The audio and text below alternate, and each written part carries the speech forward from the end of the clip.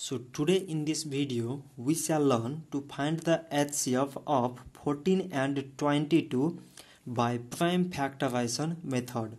So first of all we find out the prime factors of 14.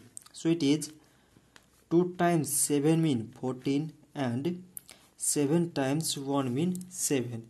In the same way the prime factors of 22 are, it is 2 times 11 means 22 and 11 times 1 means 22.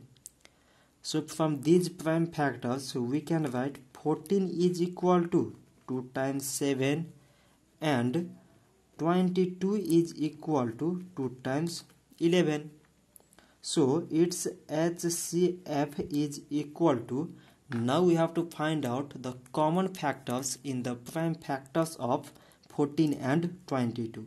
So the common factor here is 2. So its HCF is equal to 2. So 2 is the highest common factor of 14 and 22. So this much for today and thanks for watching.